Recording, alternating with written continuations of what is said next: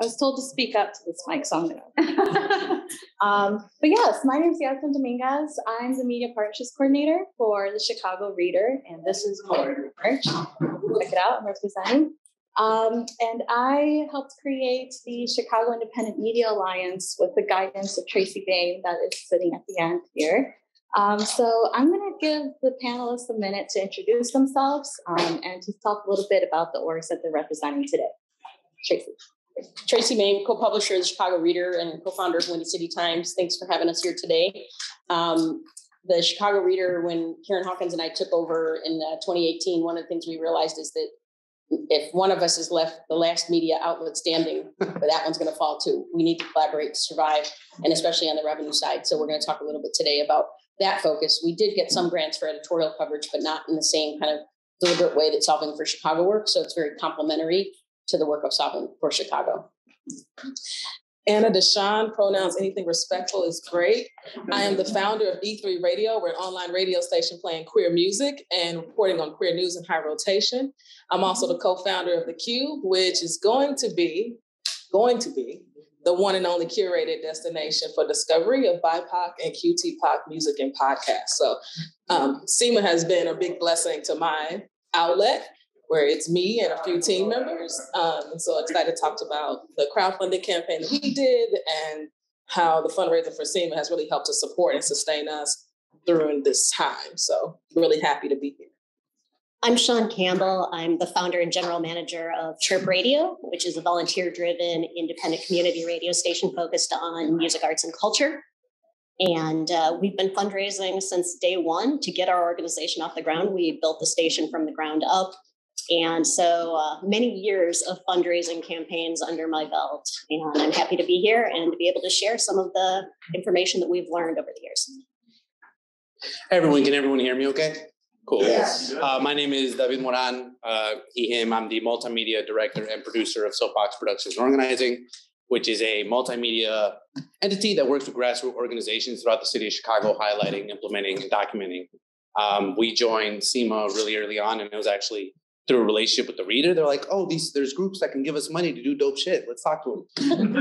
And since then, we've kind of started learning. Unlike some people, I have zero background in fundraising. I know how to talk to people. And so that's like, this was a beautiful opportunity for us to continue to expand, specifically thinking about where we were in 2020 and then kind of where we've been moving forward. So pleasure to be here. Thank you. Yeah, and there's, I want to give reasons why I asked all these panelists to join me today. Well, first, the annual campaign that I can give specific amounts of how much we raised in a second was all the idea of Tracy. This was all her child, her idea. And so we worked together very closely to implement it. Anna DeShawn raised the most funds last year with a whopping $26,000. So we wanted to get insight like how Anna, her marketing, how she pulled it off, everything that she did. Shawn Campbell was one of the head people that led the fundraising committee, and I'll explain the committee in a second. But really, Shawn's expertise, I think, is what pushed us through the 4 weeks long campaign, and she really offered a lot of fundraising guidance and techniques that really helped our members proceed the campaign as well.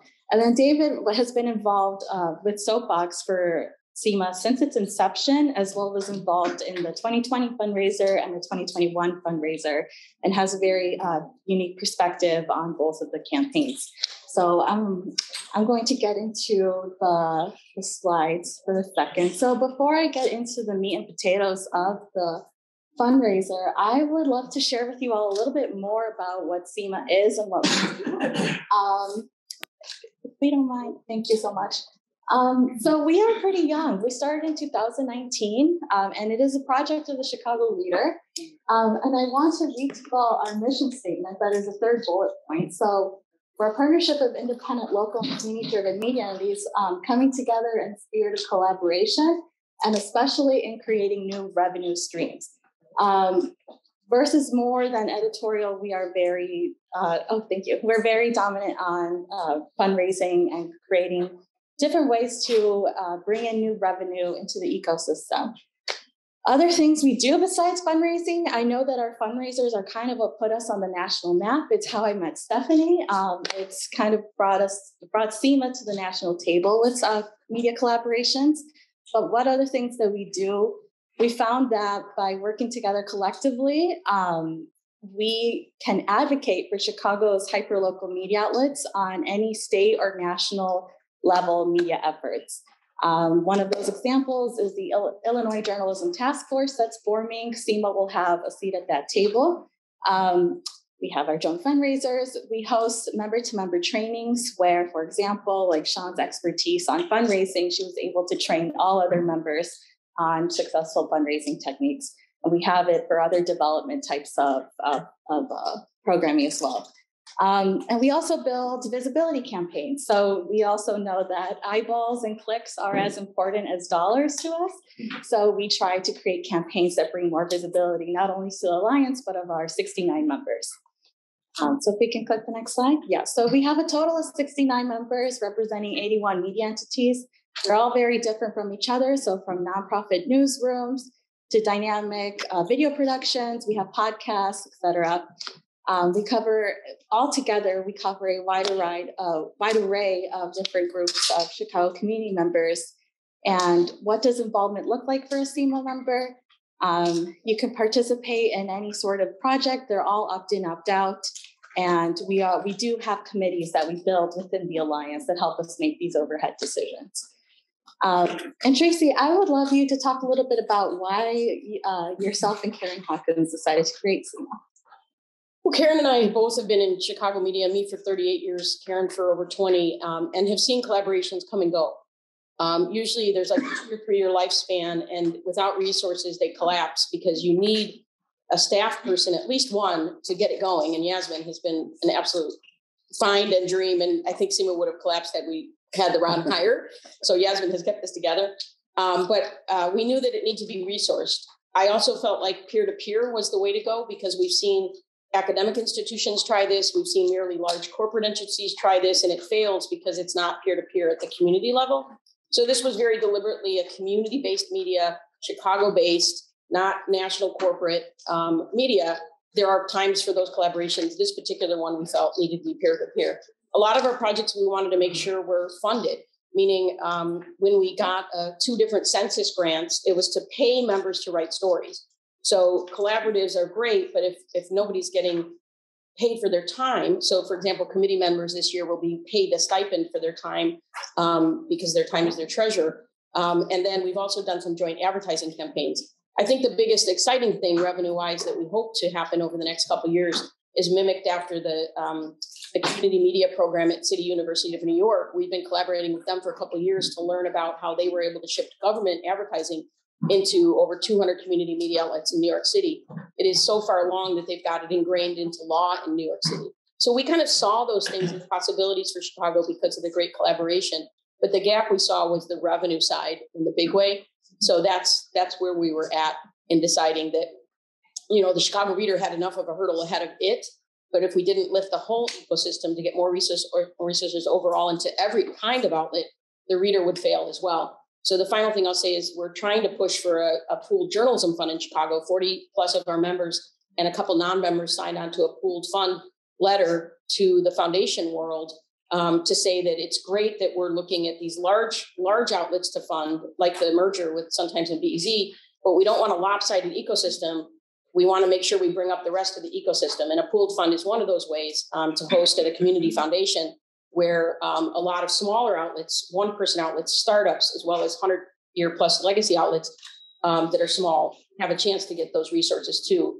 Most of our members do not have development directors or all the kind of, even a sales director to attract to small media is hard. So if we do it collaboratively, we can bring more overall for everybody. And the funders are also more aware of that. Okay, so now that we gave a little bit of a synopsis of CIMA and what we do, we're going to switch over to what this conversation is supposed to be about. So how hyperlocal media outlets collectively came together to fundraise dollars. So before we get into like the meat and potatoes and the details of that, I want to share some takeaways with you all. So the first year we did our joint fundraiser was in 2020. It was a direct response to the COVID-19 pandemic. The Chicago Reader was facing big financial losses, and then we decided that we were going to survey our members because we cannot be the only ones that are in this trouble. And so sure enough, we found that all of us were taking huge financial losses, literally from months within a 3-month period, and that we decided to create this fundraiser. It was a 1-month-long fundraiser. We raised an average of $160,000 total, $60,000 in matching, and $101,000 in public donations. Exactly 972 donors, 43 outlets in this one, and the same, we had 43 outlets in the 2021 fundraiser. Our slogan was journalism for the people, by the people. We had the hashtag Save Chicago Media, and probably the biggest takeaway that we got was that 2/3 of our donors decided to donate to all. And something that I want to make clear is that there were 3 ways a donor could donate to the campaign. They could donate, say, like $20 to the Chicago Reader, so they have one donation to one outlet, or they could donate to multiple outlets at different amounts. So we could do 20 Reader, 20 Soapbox, 20 CHIRP, 20 E3 Radio, all in one transaction. Or they could split their donation, say, of $100 evenly through all 43 outlets. So there was 3 ways that people could donate. So 2/3 of those 972 donors decided to split their donation evenly amongst all 43 outlets. So that was our biggest takeaway that we took. And I don't know if either any of you would like to talk about how your experience was in that first year of the campaign and what takeaways you all had. I mean, I can go. It was mind-blowing to me because I'm a very small outlet. It's me and some few core team members, and we needed money. It's a very simple thing. It costs a lot of money. Radio station, we're online, hosting, publishing, all the things. And I was surrounded by a collective group of folks who had the same need and who were just as invested in seeing us all, win, essentially. And I was really inspired by the community aspect of it all, which starts with Tracy. For everyone that knows Tracy, it starts with her and Karen. But there wasn't this competitive thing. Yeah. It was like we were talking in the Slack channels, like, did you get 43 cents? I got 43 cents too. Right? When one person can get $50 across 40-something outlets, you get like 43 cents. And so there'll be these messages excited about that 43 cents. There was something happening that we knew that something special was happening. And so it was just really amazing for me to see it all come together, from the meetings to the marketing. Like, I know we're going to talk about it later, but the marketing is incredibly important as to how this all worked together. And it was just really inspiring, honestly. Yeah. And I think one of the things that we really saw is everybody knew what the situation was. There was a clear message, there was clear urgency, and people care about your outlet. It makes a difference in people's lives. And so it's important to tell that story, and people do respond. And I think initially maybe there was some concern because everything was so uncertain that people would be hesitant to spend money. But I think what we found was felt like I really want to help. And so in that first year of the campaign, I think there was a lot of that urgency.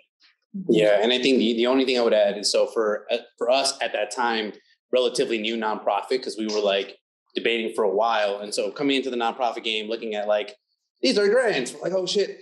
And so when we figured out like these things were taking place, for us, it was trusting and knowing the entities that were also part of it. So like Black Clip Shy, we had a relationship with City Bureau, Ergo Radio. So some of the entities that were like forming together, we're like, okay, we know them, we know them. And so there was a level of trust that even kind of started moving forward in that 2020 fundraiser and has stemmed up. I know Soapbox has had the opportunity to work in relationships with a lot of these entities outside of this like CIMA thing, right? But CIMA clearly is the starting branch to all of it, which I think is a wonderful opportunity that I don't know if we would have had any other way, Let me explain a little bit, because we had nonprofit and for-profit. So here's how it worked in both years. And this year, it's going to be in the fall because the Reader had a little bit of a delay this year. In the fall, several foundations put in money. The Crossroads Fund, which is a local grassroots funder, hosted the matching dollars. So the Reader did not. The donations, last year we were able to figure out even more. The donations went right to people's, the the entity's bank accounts, they were not tax deductible. We were very clear that if you as an individual give, it's not tax deductible, because we couldn't promise that, because most of our members are for profit. We're very low profit, but they're for profit. So it's not tax deductible. The matching money then went to when you got a direct donation. And so the Crossroads Fund then administered those as grants, even to the for-profit outlets. And they have agreed to do that again this year. So this year, so first year, I think we had around 60,000 in matching, and the second year, 70,000. I was terrified the second year would be a bomb. I kept saying, that was during the height of the early years of COVID. We may not get the donations, but we actually about matched. We actually raised about 10,000 more the second year. Yeah. So we could take it to the next slide. Okay. And going off what Tracy just said, yes, both Tracy and I were very nervous and scared to do this campaign, because there was so much urgency behind the 2020. People were, donating to different types of organizations, not just media, but, to help the ecosystem in all kinds of ways. So this year was different. The pandemic was still going on. It was still going on. We were still feeling the economic brunt. So we decided to do it again. And we had the goal to raise more money, but we were being very humble.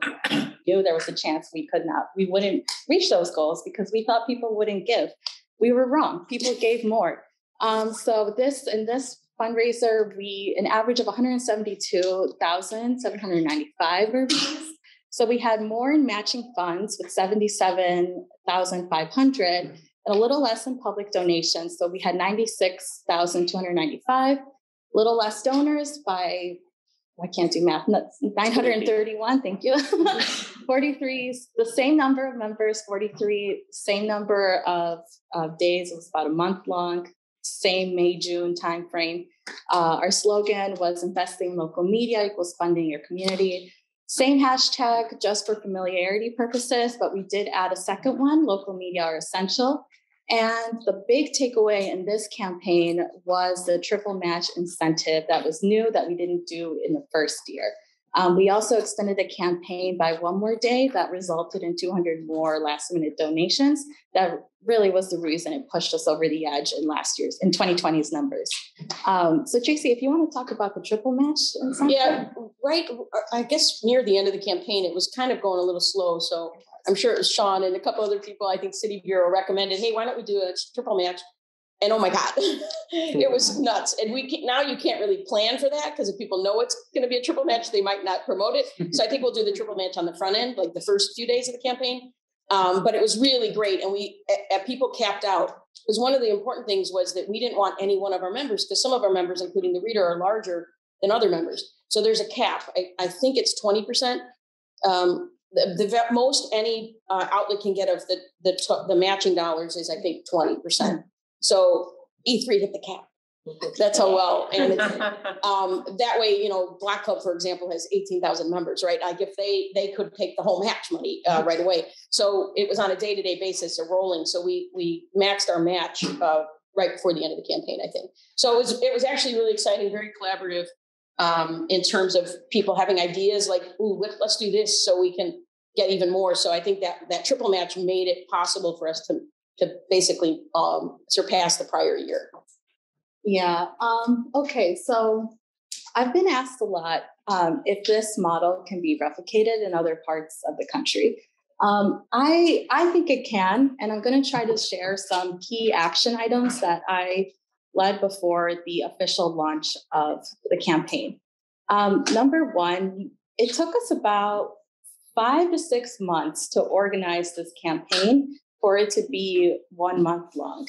So it took a good chunk of, at the time I was the only full-time reader staffer leading the Chicago Independent Media Alliance. So it took me like half a year to create all the things needed. Part of that was building a donation website. So we had one for 2020 that we completely rebranded and rebuilt for 2021. How that works is that this year, first, I built the campaign based completely on feedback from people in 2020.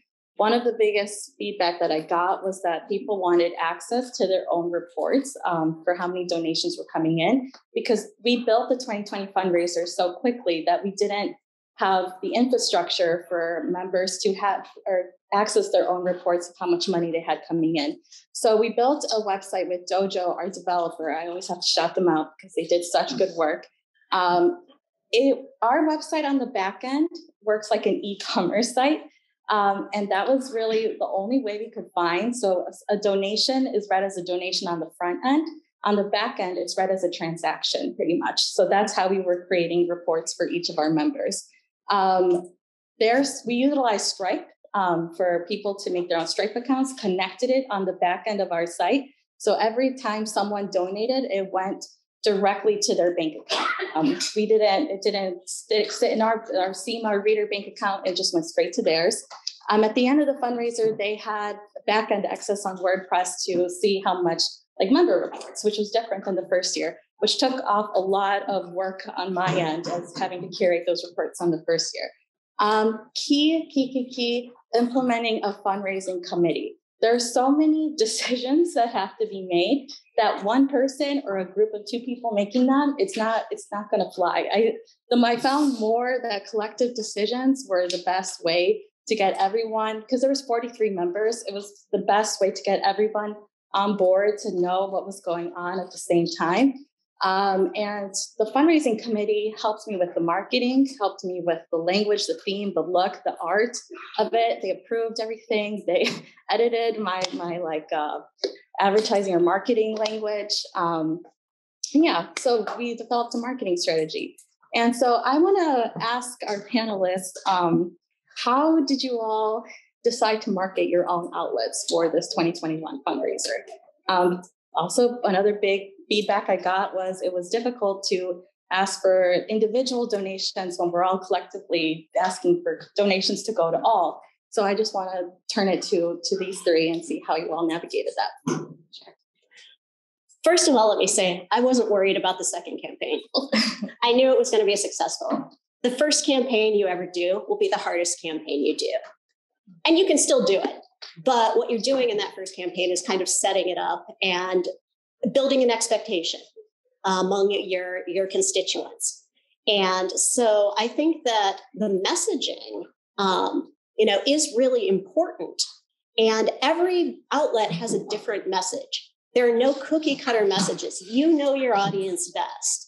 You know what you do best and what your community values. So really setting up those messages when you're fundraising and thinking about all the different channels you can deliver those messages on, whether it's your social media, whether it's an email list, whether it's in your outlet itself. Obviously we ran spots on the air and talked to our listeners directly. We also have a culture of fundraising in our organization, so our listeners know what to expect. And that's why your second campaign will always be easier, because you've created that culture with the first campaign, and human beings are creatures of habit. So the second time they see it, if they gave the first time, they're like, oh, that again. I love that outlet. Absolutely, here's some money. And but really speaking to your audience, don't look at what everybody else is doing. I mean, you can just to get ideas, but really think about what is meaningful about your outlet. Why do people care about it? And use that message in your fundraising. And that's what we always do. Does anybody like that? Yeah, I think for us, we were intentional on being like, let's just pull for everyone, because also at the same time, just a little bit earlier, Soapbox had done its own little fundraiser. So we're like, this is a cool opportunity to continue to raise money, even though we just did one. We can now kind of just shift the narrative on like, oh, this is all of us, Save Chicago Media, rather than just Soapbox. And I think for that first fundraiser, I think those were some of the things that helped a little more. And then the second one, it was notably why like we made as an entity a little less money than the first one, because that shared pool pot wasn't as big, right? But I think the key factor then is looking at other dollars or philanthropy dollars and how that can influence what we all got. So that was cool. And for me, we were successful because we had already planned on having a fundraising campaign. And so we had something that was working, and I just decided to break all the rules and do two at the same time, right? Which anyone will tell you that's a bad idea, but it worked for us. And when the double and triple donations came through, I literally was working a month in advance. I had my spreadsheet. I was calling people because you know your people.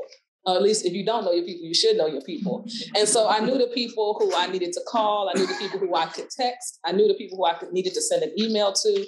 or the people who needed both. And so I had gone through my list and I was telling people what we were fundraising for, what we needed. I had just quit my corporate job that February. So this was like an important moment of survival for what we were doing. And so people were prepared to give because people need to budget, right? I live on a budget, you live on a budget. And so I was calling in advance. And so when the double, triple dollars came in, I called everybody again because we had our Indiegogo campaign, which was going well. But at the same time, I had some larger donors. And by larger, I mean, people were giving $500. For me, that's a big donation. But that $500 was $1,500 when the triple match came in. And so I was like, can y'all re-budget for me and wait until this moment and hit the site, because your donation is going to go a lot further if you give through CIMA than with me. And so I did do that. I do also know some folks who were like, yeah, I'm doing that for you, but I'm also donating to all. So I know that happened as well. So for me, it was a lot of upfront preparation that really proved to be the secret to our success, and really just taking the time to talk to folks around what was important to them, why they wanted to support us. And that's really why we were able to hit our goal. Yeah, and for the reader, we promoted both aspects of the campaign. We promoted certainly support the reader, but the reason we really started this was because I know that, we're at a collaborative journalism summit. Funders like collaboratives, individuals like collaboratives. The people that we're going to give to a collaborative wouldn't necessarily have given individually, or they will additionally, right? It's a separate give. So I was never worried about it cannibalizing the reader fundraiser. Really, the reverse. I knew that if all of us promoted this campaign, more of us would get, more money would come into the ecosystem than ever would have before, and then ongoing donors down the line. So the reader promoted both aspects of this to our entire, 50,000 person email list, to 60,000 print copies during the campaign, all of our social media, the CIMA social media. So we did it for both. And each year we were like third or fourth place. Yeah. Right. I was really glad we didn't win the first year, because then it would have been like, oh, the reader just did this to get money. No, we didn't want to win. We wanted the whole system to win. Yeah. Well, and I would add to then once things started going for us groups that are a little smaller in capacity, everything was laid out pretty cake. And so whether that was social media for Facebook, Instagram, or Twitter, and or newsletter stuff, everything was packaged in such a way that it was difficult to mess up, which is great when you got 100 things going on. And so I do think that ease and trainings prior to in that 2020 and renewed in 2021 really helped a lot of our team members be able to feel like they can engage and feel like they're participating in something, even if it's for the first time. Yeah. Okay. I heard those questions. Yes. We've got two questions from our virtual attendees. So I'll pitch them both, and then I bet you all have some questions too. And then after this, we're going to wrap, stay here for collaborative meditation, and then lunch. So the first question is, can you say more about how the member committees help advise CIMA's programming and planning? So we had one committee for this fundraiser that I mentioned helped put together marketing. We are actually in the very beginning phases of starting a steering committee that will be compensated for their time, but that will help myself and our other CIMA coordinator make overhead decisions. So I could speak more on how the fundraising committee helped us create. Shawn was part of our fundraising committee. And like I mentioned, I built the fundraiser this year completely based on feedback from last year. And one of the biggest feedbacks we got was that people felt really unprepared to fundraise just because they've never done it before. Like Tracy has mentioned, we do have smaller scale outlets. So what I brought to the committee was, let's create a training prior to the launch of the campaign on best fundraising strategies and practices. So Shawn, who was one of the committee members, led that training. So our committee members helped us make decisions, but our committee members also were involved in training and leading other members. I viewed the committee as part of my team. I didn't view them as an extension. I viewed them as my side coworkers. They were my go-to team. So we made a lot of overhead decisions together. I gave them a lot of authority over things and let them correct me on things all the time. So I hope that answers the question that we made our decisions together. So one more question, and then we'll open it up to folks in person, is from Lisa Rudman. I'm interested in the follow-ups and stewardship with individual donors after the campaign to help them get closer to each outlet. How do the names and contact info get shared? Yes. So that was something I had to do manually, and it's something I'm hoping to build into our website next year. So our website only gave us number-based reports, money reports. Our website, when people gave, they wrote their name, their email. We had a privacy policy saying how we would use their name. So that's a key thing, have a privacy policy. So then every outlet on the back end, say the Chicago Reader, would be populated with how many member names, their emails, and their addresses. So then I would export that into a PDF file and send it to each one of our 43 individual campaign members. And so from there, they would take that and they would send thank yous, which Shawn could talk about thank yous and how important that is. So I'll toss it to you for that. Yeah. A big part of any successful fundraising campaign and building that culture of fundraising, again, is making sure that you thank your donors. Sometimes it's easy to feel like the campaign's done, you made money, you're like, yeah, success. And people overlook the fact that you need to go back and tell the people thank you who gave to your campaign. That makes it so much more likely that they'll give again. It makes them know that their gift was appreciated. And again, you can do that in a lot of different ways because you know your audience best. You can send an email, you can send a handwritten card if you've got a physical address. You might even offer some sort of a little incentive, you send out a bumper sticker or something like that. But people really just want to know that their donation is appreciated. So don't overlook that portion of the campaign. Even just a short thank you email, from a recognizable name can make a real difference and let people know how much you care, because it's important that they know that you care. You want to add to that?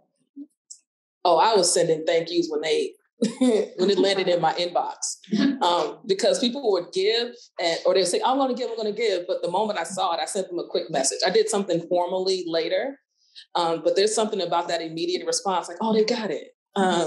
And sometimes it literally was just, thank you so much. And I think it was very well received. I did more of a formal thing after the campaign wrapped, but I was responding right away. Yeah, and that's awesome. And we had an auto response too that went into their emails saying what they just gave to. Yeah. But it wasn't as special as coming from the outlets that folks might have given to directly. Yeah, and you can never overthink people. Yeah. So if they get the recognition, the autoresponder, and then they get a personal message, or they get a quick email and then they get a card in the mail or something, nobody's going to be like, why are they thanking me so much? Yeah.